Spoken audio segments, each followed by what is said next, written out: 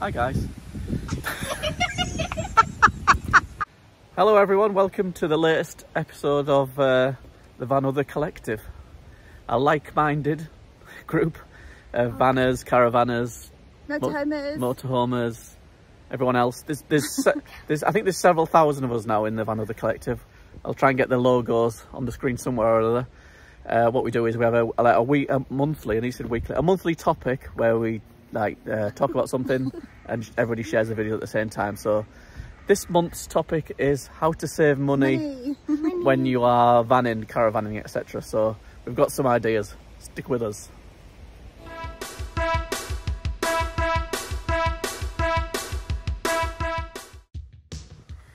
So to save money, I think probably the best tip is not to buy a new caravan every year. Yeah, oops. But I think the most essential thing is to really consider how you're going to use your vehicle that you choose. So whether you choose a camper van, a motorhome or a caravan, it's really important that you decide first if you're going to be towing it or if you're going to keep it on site and keep it at a site for a while. We decided on choosing a caravan because we really like hitching up and leaving the vehicle and then using our car to explore the local area, which is, you know, the best for us, but you know that everyone's different. Also layout is really key, so you need to be thinking about, you know, do you want a fixed bed? Initially we said we didn't need a fixed bed because we thought it'd be fun to make up the bed every night, but it really isn't fun. So for us we decided, you know, to stick with a fixed bed, and we also really like having a separate shower, but it's up to you. Really consider your needs, maybe even if you can hire a vehicle just so you can try it out to see what you really need. And that way you don't spend money on something that you live to regret. Not that we regret, it's been a brilliant year in that our old 304, but we've now upgraded, as you can see, to our Bailey Discovery D44 and we love it. And I think it's really important that when you do choose what sort of van you've got, you don't have to always go for the most expensive thing out there. There's lots of really good second-hand vans out there. You can even hire stuff when you decide. But I think it's worth getting something that's got a decent quality. You don't want to buy a banger. Is banger a correct phrase for whatever you're buying?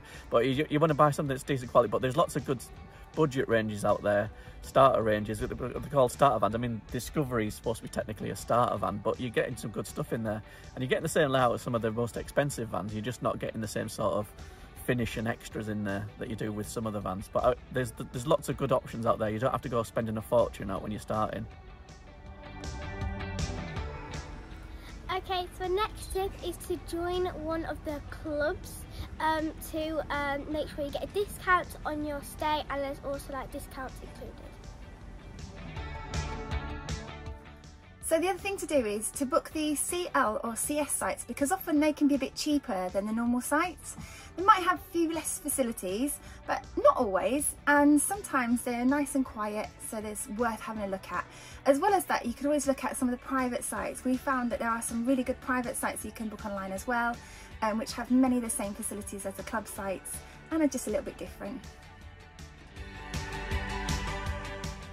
Another good thing to do would be to join the National Trust or English Heritage.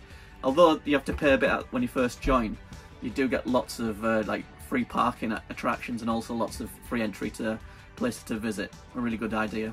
I think we swear by ours. So make sure to use the on-site electricity instead of your own gas to save money, because you normally don't get paid for it. And we use our tappinaki and microwave to save money.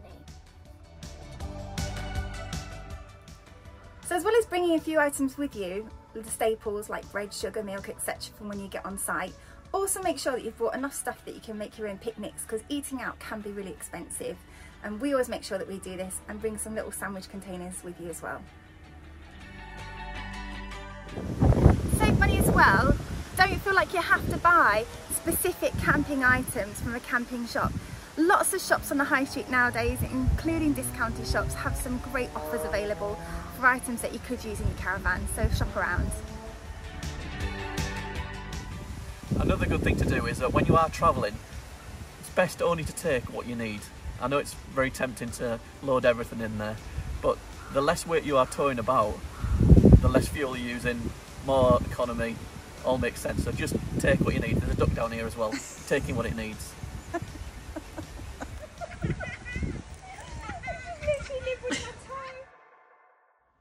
So I think most importantly, we all have to try and cut corners and try and save money on holiday, but I think the most important thing is that you're actually on holiday, aren't you?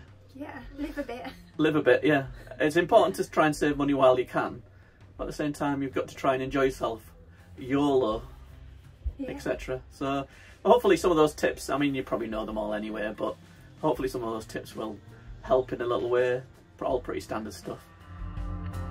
So that's one of our Vanother Collective videos, a collaboration of like-minded caravanners, motorhomers and campervanners. If you'd like to check out theirs vlogs as well, we'll put the links in the description below. But if you have any suggestions about how you could save money, please also do make a comment, because it's always great to share ideas. Yep. And thank you for watching. Thank you very much everyone, and Make sure to like, subscribe, do all the good stuff, and we'll see you guys next time. Bye! Bye! hi guys. What's that?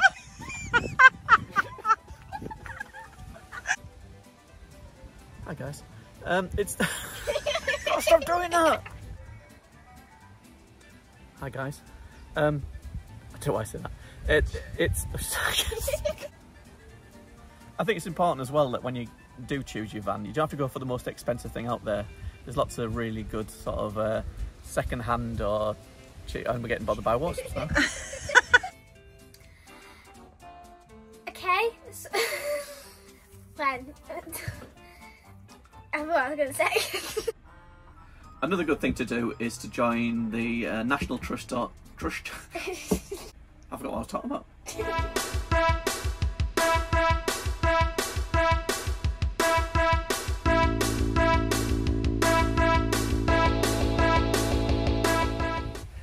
Hi guys.